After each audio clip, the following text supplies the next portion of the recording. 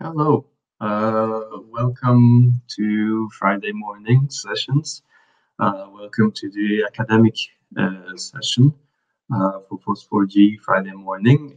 I'm John Ünen from Istanbul, Turkey. I'm a member of OpenStreetMap, Global OpenStreetMap communities. I'm also lecturing at MEF University in Istanbul, Turkey. So I'm very excited about the academic track today. I will have a chance to watch and see lots of interesting academic talks here as well. I'm hoping that you are feeling the same.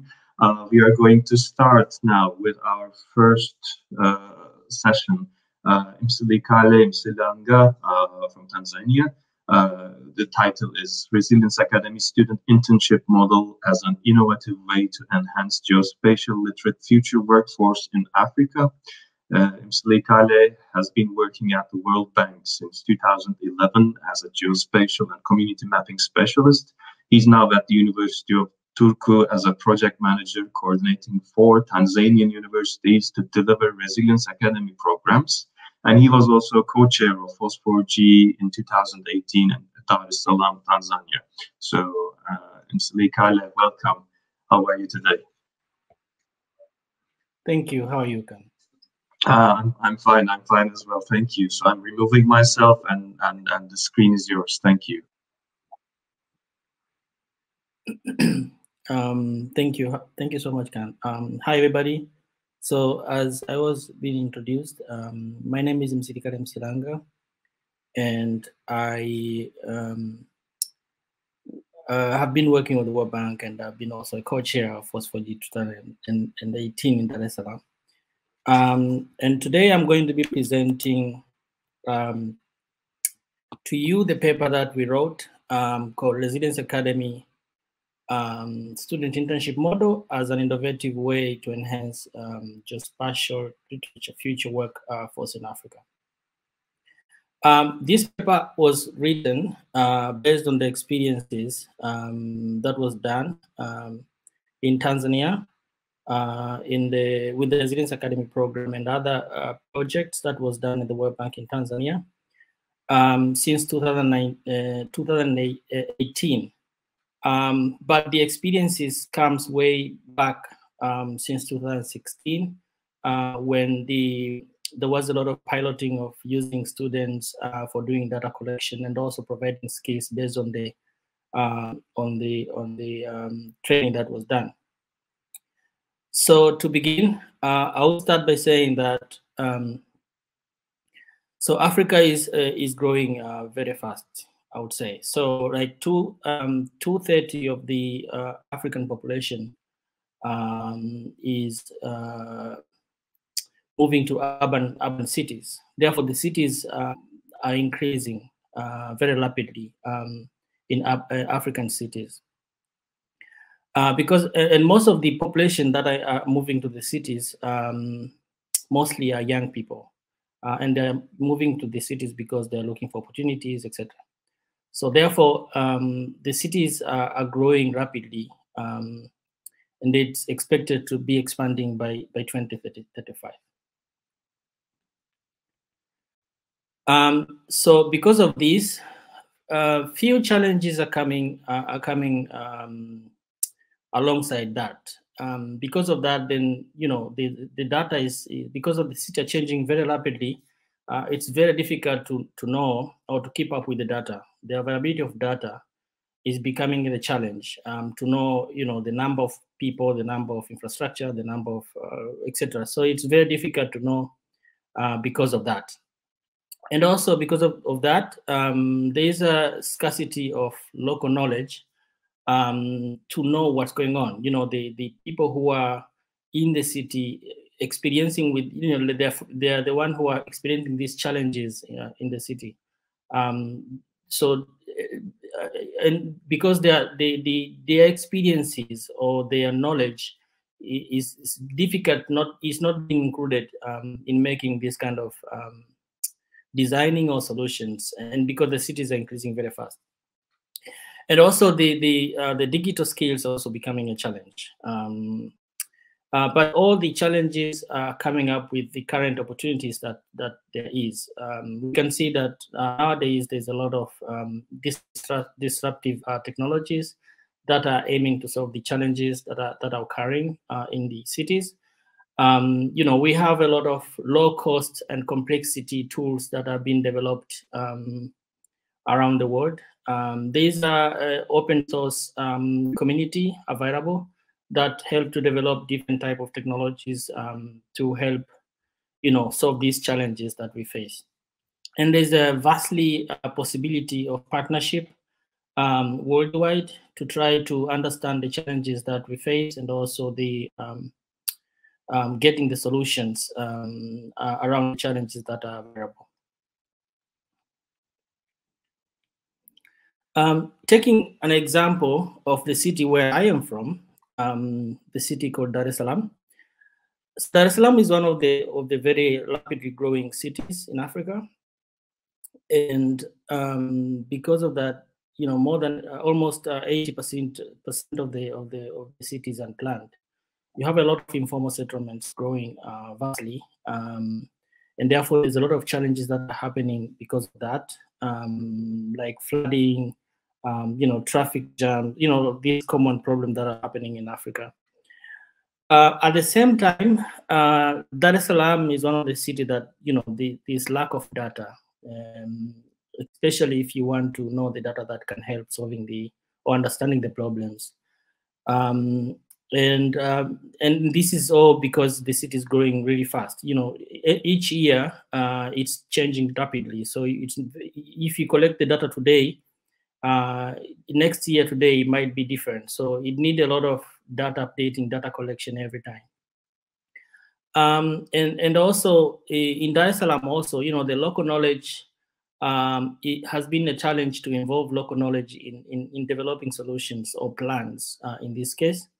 Therefore, a lot of solutions that are brought from external are really not sustained, because if you not involve the local, the solution comes, and then when the international community goes, then the local, the solution does not sustain. So there's less local knowledge and beneficial feedback, which really could help sustainability of the project or solutions that have been developed. At the same time, the skill of young people, it's scarce to understand solutions that have been developed, so that these local skills could be available to help sustain or develop more solutions and keep the the solution going to diminish or remove the challenges that are available in Dar es Salaam. And as I say, the sustainability becomes challenged because you don't have skills, and then you don't have the knowledge of the solution that is being brought. So all the solutions that are being in place, therefore, do not really sustain longer. So Resilience Academy project, as I originally said, has an approach where the young students are being trained with different technology skills, knowledge and skills with different tools like open source tools, in order to address the challenges that are happening locally. So trying to find local tools, open source tools that could be easily adaptable to help these young people understand based on the challenges that are available. And this is also been highlighted in the SDG 4 to quality learning opportunities of all. So Resilience Academy is trying to get every young people in Tanzania to be able to get skills and be able to experience the challenges that are available and provide solutions for that. So Resilience Academy is working with 4 Tanzania universities, and they're expanding. And we are partnering with University of Twente in Netherlands and Delft University of Technology. And these universities, they are equally being able to provide these skills and also participate in different resilience academy activities locally as a way to participate, but at the same time as a way to make it the university being able to provide this kind of skills for the long time. Like try to institutionalize the university so that at the end of the day they're able to provide these technologies that are being available and provide skills to young students so that they are able to solve problems that are happening locally.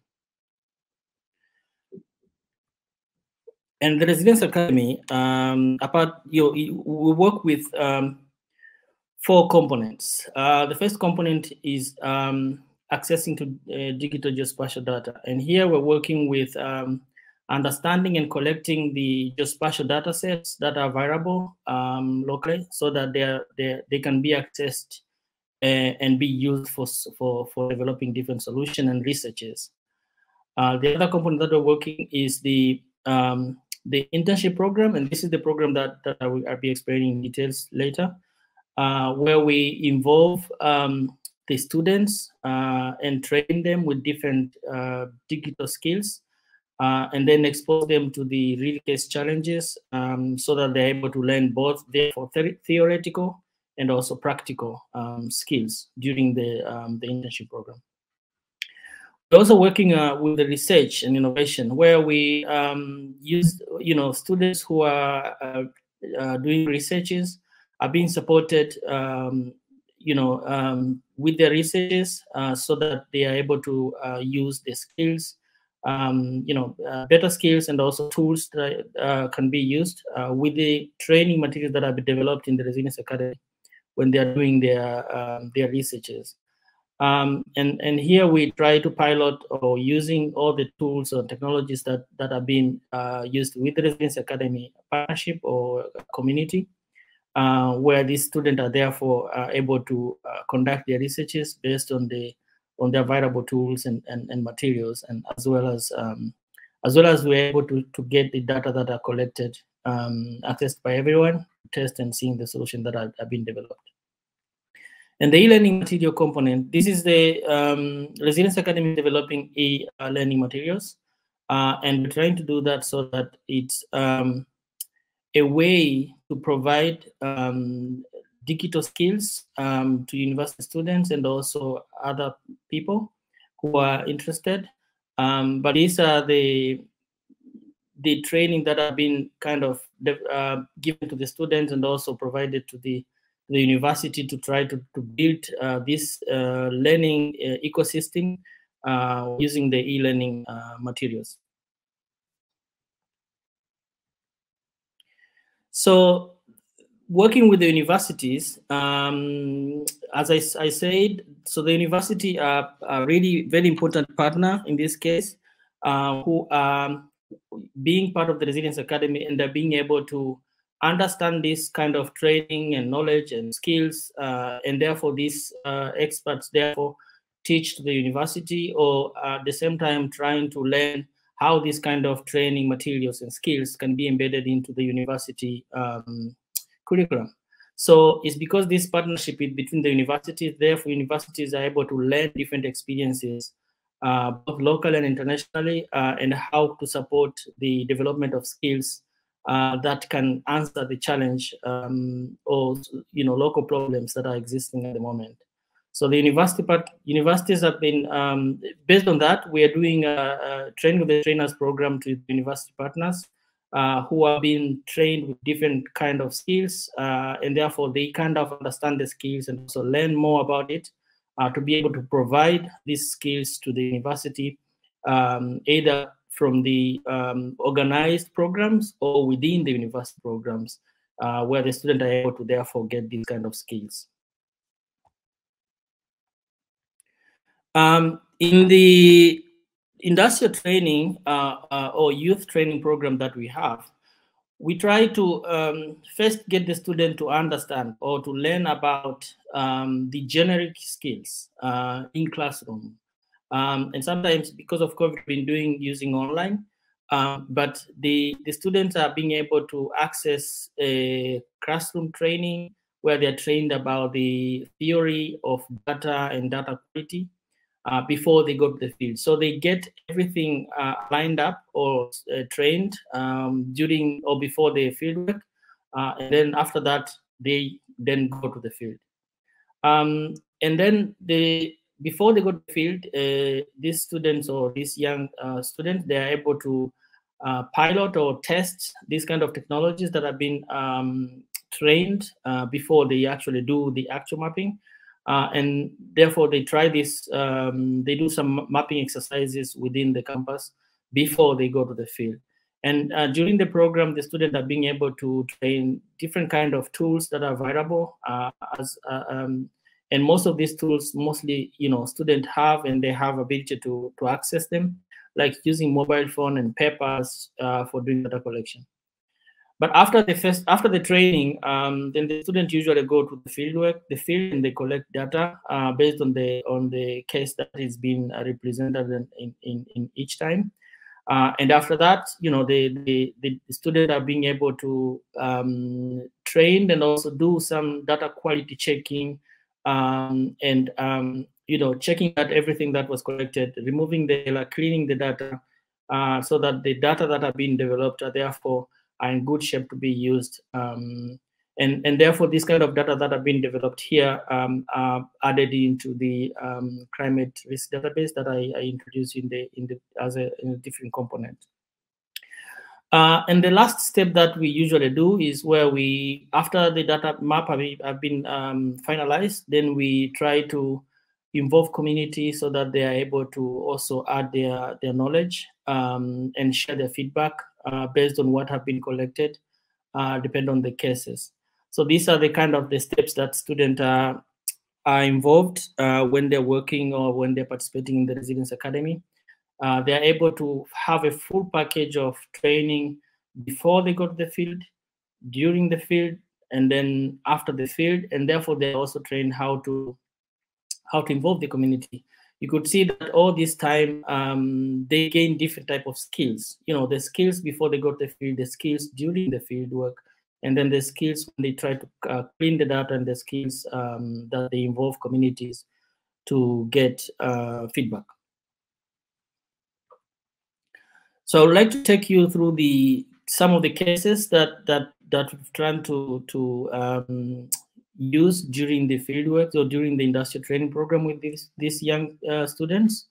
The first case was the case where the students digitized the building, more than 1 million buildings to identify what's available on the ground. And as I told you, the city changes like rapidly. So this activity has been done every time to try to understand, digitizing the existing, but also the updated of the building. This way, the student learn, gain skills on the way that, you could collect easily in a very short period of time, existing situation like digitizing buildings using the open source available open source imageries. The second case that I wanted to show you today is the case that we did using mobile phone. Students use mobile phone to collect the flood histories, and this was mostly involved the community to explain, what are the status of the floods, so that this data that are collected could answer as the flood history for Dar es Salaam. The third example or the third case that I wanted to share with you today is the drainage condition mapping.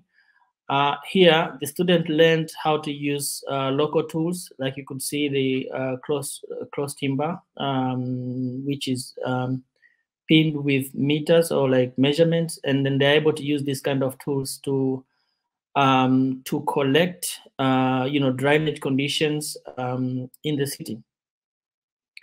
And the important here, as I told you, is to try to, the students are able to gain the skills, how to use the local tools that they have to be able to understand the challenge that they have locally. So if the students are able to gain this kind of skills, they will keep these skills with them and be able to use them when they are working or they are in the decision-making stage. The next case that I wanted to show with you today is the students participated to collect soil samples in the whole Dar es Salaam in order to understand in order to identify the soil type and to understand the morphology of the city due to the problem that the city had, like flooding. So this activity exposed students with the skills of collecting the methodology of collecting the soil samples, the way that you analyze the soil samples, and the way that you define the morphology of the city. So the whole activity really involved the student from before they do the data collection, during the data collection, and after that, to produce the map that shows the soil samples in the whole city and the way that this represents in the other morphology of the city. The fifth case here is that the students were exposed to understand by participating into to understand the tree and greening of the city. So they participated into digitizing of the tree points and also canopy cover of trees in the city, so that to identify the greening of the city. And you can see that this activity involved the students to doing digitization in class, and also they went to the field to collect this kind of tree mapping. So the students were exposed in this case on the way that tree mapping could be done, what tools could be used, and mostly the mobile phone is very important tool that they learn that this could be used, and other local tools that could be done. So the student gain these kind of skills so that having this kind of skills, they are able to understand how to collect the tree mapping, and also to understand how is the greening of the city in case they are needed to do that in their future job. And the sixth sample, if I just quickly finalize, is to show that the students were exposed in understanding or involving the community after the mapping was done as a way to develop the narrative, city narrative from the community, and therefore identify how the community thinks on the challenges that are faced locally. So the idea here is the students then understand how to involve the community, how to facilitate the community, and therefore what are the output that community could bring. What narrative could be integrated with the information that are given by the community to develop maps that will be useful to the community. So this could be very useful skills that students or young people could learn before they go to work. So this is just to show you that the data that was collected from during the industrial training was combined, from the Earth observation or drone imagery data that was collected to the household feedback that was collected by the students, and also the participatory design and community narrative that was done by the community to develop flood modeling. Flood modeling tools as an output is very technical output, but the data that was done to develop that comes from the combination of students, data collection, and also community feedback. So you could see that these tools or these data that are collected, they are very powerful. They are done through the providing skill to students, but the output could be used in a very technical output, as you can see in this example. The other example that I would like to show is that the students, few students were selected after they participated in the program to be able to participate into the microtasking pilot project that we did to verify or to verify building footprints of Dar es Salaam and other cities in Africa. So the student participated using mobile phone to verify this building's footprint. And they were able to be paid. It was during the COVID-19. It was done during the COVID-19 pandemic. So it was really an online work where students participated online, they worked online, and they were able to be paid using mobile payment. And so this is where the students really gain the skills of understanding that the skills that are provided during the Resilience Academy program could be therefore very useful into job opportunities like this micropayment that we've done, or many other examples that could be told out there, where the student, because they have this kind of skills, they're able to participate and get paid. It's like a job opportunity with the skills that you have. You could see in this example of microtasking where like 100 students participated for only 1 month, more than 1,050 data was collected. And all the students were happy afterwards differently. You know, some were happy because they participated and they gained money. Some were happy because they learned more skills about using mobile phone to do the actual work. And some were, you know, gained skills on how to use the mobile phone to understand the word footprint data, etc. So everyone was impacted differently. But this is how the student therefore could be using the skills that they have to gain or to get job. So to finalize, this is my last slide, is that the result of the student internship or the participation or the skill development to young students is that it exposes them to the skills that otherwise maybe they could have not get, because the world is changing very fast. So if they're able to get these kind of skills, then they are very updated when they are out to job market. Because if they are trained with skills that are not relevant, depend on the market need, it would not be possible to have to be able to get opportunity to work, you know, for example, using mobile phone for employment, or get micro work with online opportunities, etc. And the other result is that through this way, you are able to collect data every year, every time, you know, because you have student who is eager to learn these kind of simple tools. At the same time, they are doing the actual work. So you're able to collect and update data every time with the city that are changing very, very fast in affordable way in a very short period of time. And also, you know, as I said, the students are able to collect data that could be, you know, verified and varied, you know, varied for developing very technical output. At the same time, they're able to learn this kind of work, and it's an opportunity for them to understand and learn, so that they're able to be employed on the same field. And also, if maybe I finalize the last one, it provides awareness to these young students, so that they know, you know, what are the challenges that they have and what are the tools that could be used to solve this challenge. I think this is a very powerful way. If the young people are being empowered by empowered by tools that are needed to solve the challenge that they're already kind of exposed to, it's very powerful when they have an opportunity to solve these challenges. They know these tools, so they can work intensively to try to develop a solution locally and also sustain the project and the solution locally. So thank you so much. Asante sana. Thank you, Ms. Lilikale.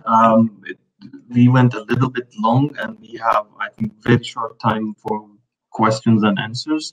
I'm going to quickly read the questions to you. There are two questions on menu list. Are you planning to expand to other regions with the program? And did you have indicators on local capacity building of the students? Are there examples of student groups expanding their work past the program? If you can quickly provide answers to those. Yes, so at the moment we've been expanding locally. We started with 2 universities in Tanzania. Then there was an expansion with the universities joining the partnership with the Resilience Academy. So now we have 4 universities, but we have other universities added. So locally, that's the plan. But how we expand that depends on the funding and the possibility of the need for that. And the way that this program is being done is through the partnership way. So each university is equal in the program. So we are able to provide skill to young students, but at the same time, we're providing the institution, we're making the institution themselves in the way that they're able to adapt this kind of technology and tools and embed them in the normal providing skills. We have some cases where the student who participate in the industrial training or in our program, working the university and they're using the mobile phones. We have cases where students are developing their own organization based on the experience that they got from our program. So that is what I could answer from the question you asked.